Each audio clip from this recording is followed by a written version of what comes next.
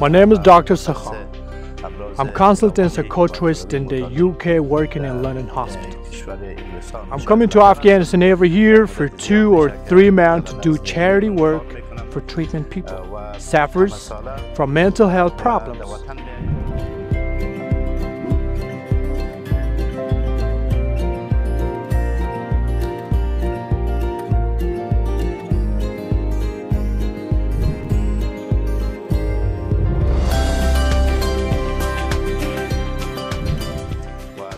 This charity work taking place through Bahar Foundation, a foundation established in the name of my lovely daughter, Bahar Sakha.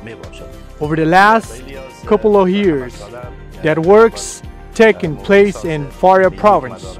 Also, I have patients from Mazar Sharif, Jozjan, Kabul, and Samangan. As you know, there is conflict in Afghanistan over the last 40 years. Mainly people, men, women, children, suffers from depression, PTSD, and many other war-related problems due to daily suicide bombing, killing Afghan soldiers and civilians by Taliban and Daesh in the name of Islam.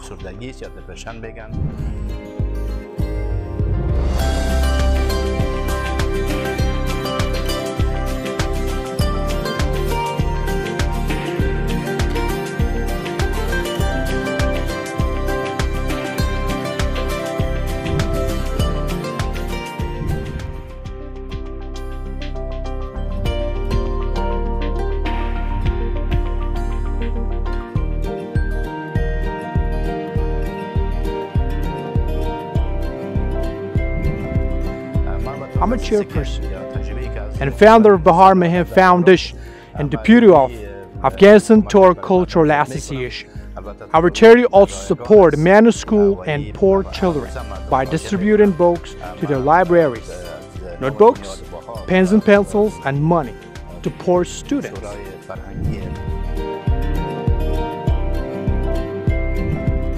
We're also doing some cultural works by sponsoring and printing historical and educational books. 2 years ago, we are paid to print and distribute Afghanistan history in Turkish language in Istanbul in 1,000 volumes. This year, we have planned to sponsor 2 famous books. First, Babar Nama and Tuzik Babari by Mr. Namak from Tashkent. Takes in another book, Turk or Mughal, which one? Already printed out from Bahar Foundation batch.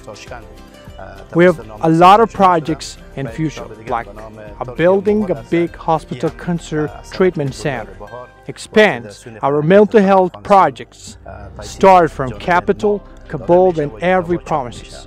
But due to lack of security, fighting, taken hostage, and negative activities by Taliban forces, we cannot do much at that moment.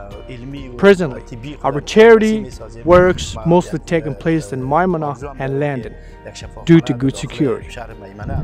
We already filmed and see how many patients coming for treatment on a daily basis in Bahar Center. I wish to have peace coming soon in Afghanistan. Killing and murdering of civilians must be stopped, and we can expand our charity and volunteer works peacefully in our beloved country. Thank you for your team's support to show our humanitarian activities inside Afghanistan.